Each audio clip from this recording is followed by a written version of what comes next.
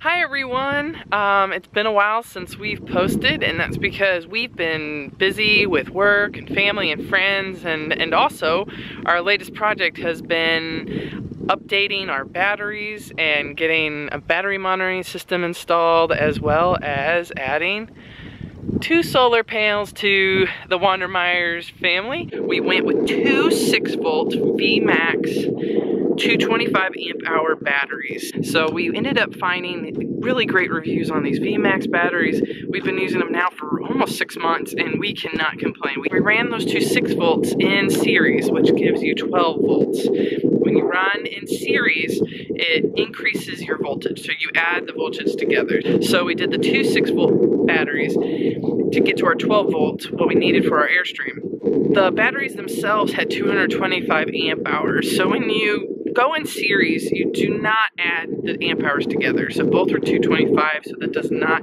mean that we had 450 amp hours working. As I mentioned, 225 amp hours, so that means we have 112 and a half, if you can count the half, so 112 amp hours that we are now working with.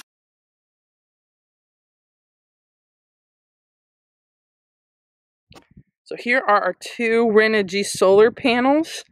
I will bring you around to the back and show you our very fancy portable setup here. So each of these solar panels have 2 wires that come out, and one is positive and one is negative. And with the solar kit came these branch connectors. So the branch connectors take 2 of the like wires, so positive, positive, or negative, negative, and you click it into one from each panel.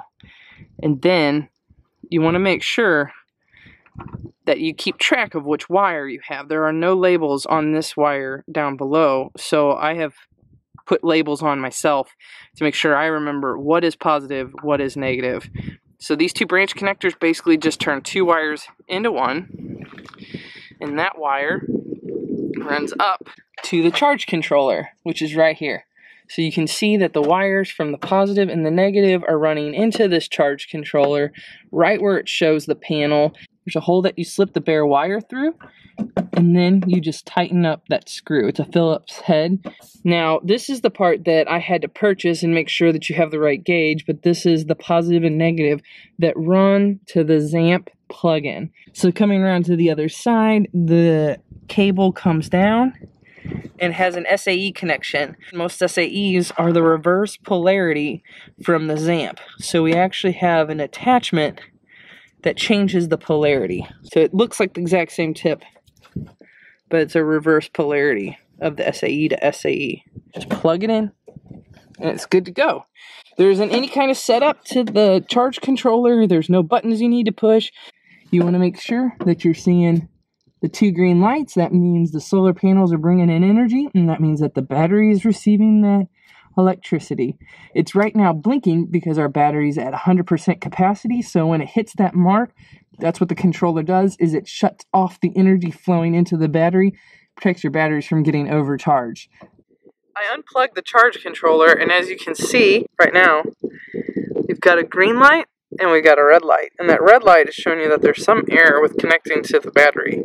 So as you saw earlier, when I had it connected, it was green, so now it's red. That's a good way to troubleshoot where you might be having any issues with your charge controller. So let's take a look inside on the batteries. You can tell how we have the batteries in series, not in parallel. If they're in parallel, you have wiring running negative, negative, positive, positive.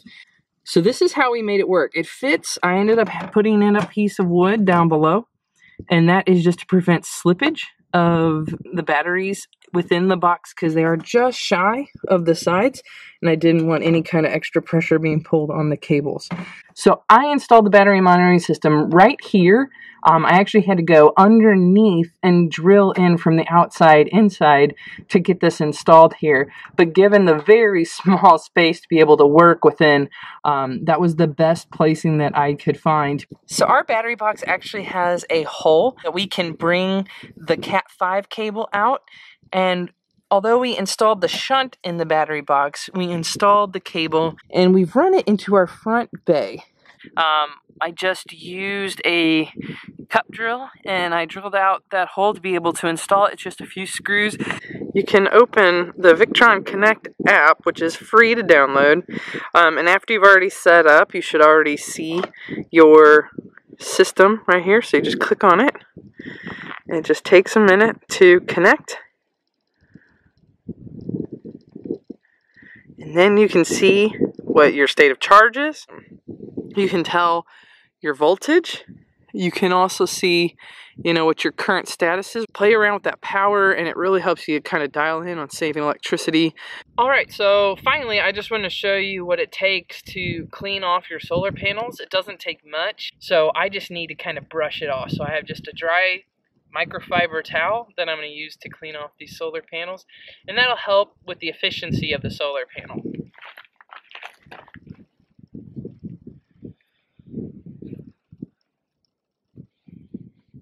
So there you go, that's what we did to upgrade our batteries, install the monitoring system, and add 200 watts of solar panel portably to our Airstream without doing any kind of modifications. I hope this was informative. If you guys liked it, click like. If you want to see a video on something, please comment below. I am more than willing to do a how-to on certain topics. If you want to keep up with us, click on the bell below. It'll send you a notification when we post. As well as, if you're not subscribed, we really want you guys to come along with us on our journey and to be involved. Until next time, bye.